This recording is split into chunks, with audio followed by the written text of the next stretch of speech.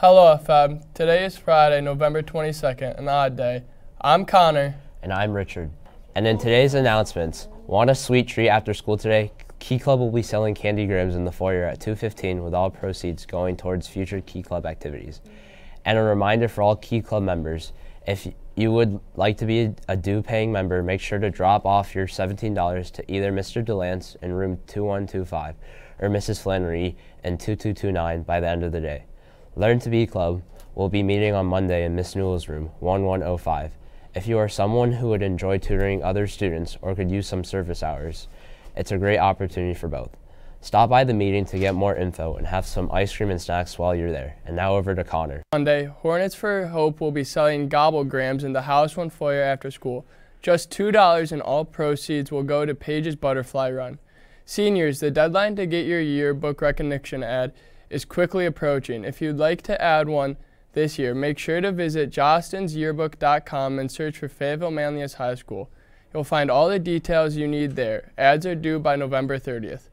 Finally, the girls volleyball team is in action later today at States. Before they headed out, Jeremy caught up with two of the seniors to learn more about this exciting playoff run.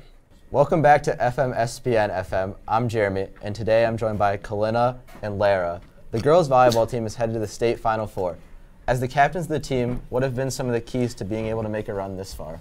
I would say bonding on and off the court, especially off the court. I mean, we go out to team dinners, we go to each other's houses, and then on the court, we focus on not taking everything so seriously because it just makes us play better and have more fun.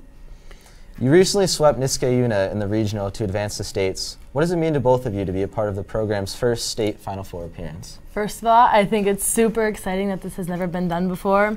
And with our coach, he's never gone either, obviously, and he's retiring pretty soon. So to be a part of something like this with him makes it that much more special.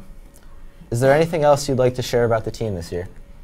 We really are excited to go to Glens Falls to play in the state chip, and hopefully we'll bring home the banner. Yup. Girls volleyball heads to Glens Falls on Friday at 3 to the state Final Four. From FMTV, I'm Jeremy. Thanks, Jeremy, and go Hornets. Well, that's all we have for today. I'm Connor. And I'm Richard. Have a great day, FM.